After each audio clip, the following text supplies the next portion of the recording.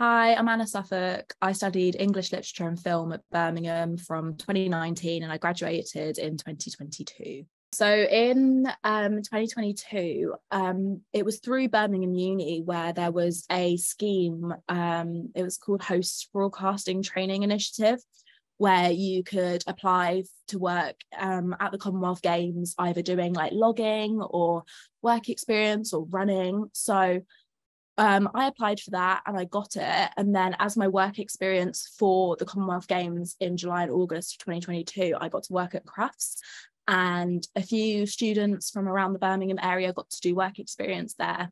So for the week, I was helping out with the TikTok for Crufts, and my job was kind of just to brainstorm some really trending sounds, some ideas that we could translate into dog content. I got to work with some talent and celebrities during it as well.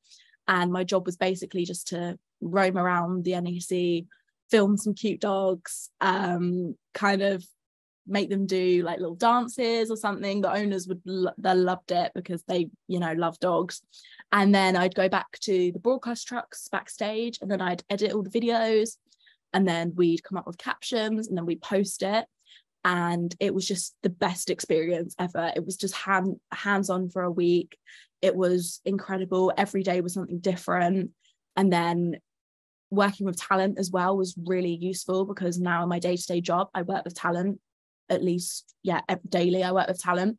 So I got to work with Lad Baby, I got to work with Sally Phillip, and it was just really useful to be thrown in at the deep end. Like, I'd never really worked with talent before, but it kind of came naturally, and I kind of just copied what the other people were doing and doing all of that. And it was just the best experience, and it was just a week of being hands-on.